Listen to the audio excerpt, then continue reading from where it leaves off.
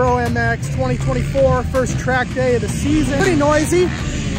Track's looking great though. We got the YZ450F ready to roll. A new ECU, new stator. Put some grips on it.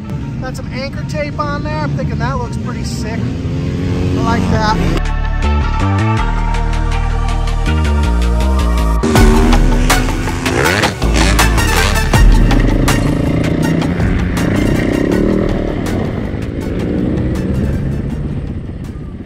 So I'm just gonna put a little bit of my first moto footage in here so you can see how bad the day started off for me, trying to get back on the bike after the winter and get used to riding dirt again.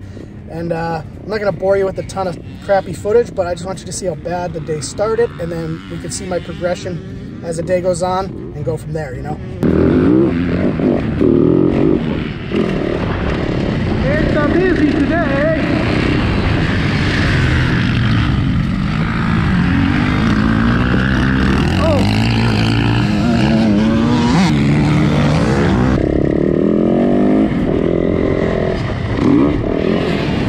So different. It'll take me a minute to get used to this thing.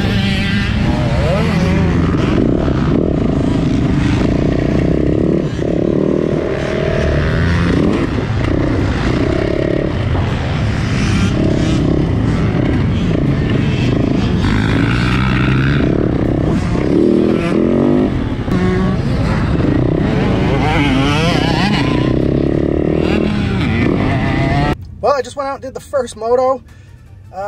Didn't go so well. Feels real weird being on that type of dirt. And it is so difficult to transition from my dual sport to the MX bike. But I felt like I was starting to get the hang of it a little bit towards the end. So I think after a few motos, I'll be feeling a lot better. But that was kind of a nightmare. Pretty scary, actually. It just sucks up here in New England because we don't get to ride for like 5-6 months. And then when you get back out on the bike, you're so rusty just because I'm not good enough, I don't think, to maintain like my skill. So if I'm not riding all the time, I start to lose it. And then when I get back on the bike, it's really like starting over a little bit, which sucks. I wish I could ride, you know, year round and just keep building on my skill set rather than like having to reset every freaking spring. But it is what it is. And hopefully we'll get better throughout the day.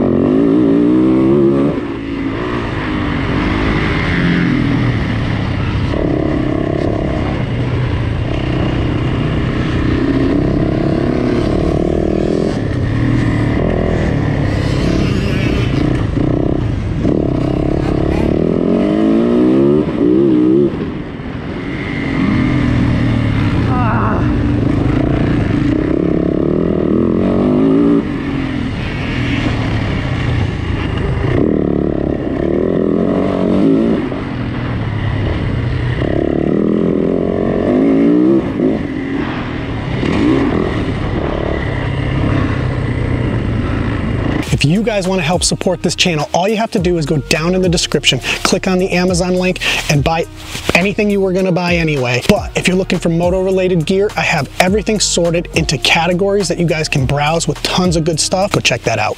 All right, Moto 2 went substantially better.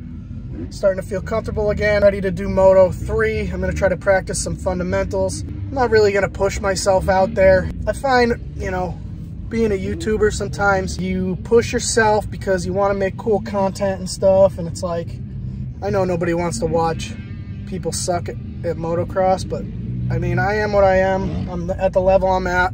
Well, I forgot to record my third moto, so I'm gonna go out for a short fourth one here, because I can't end the video like that.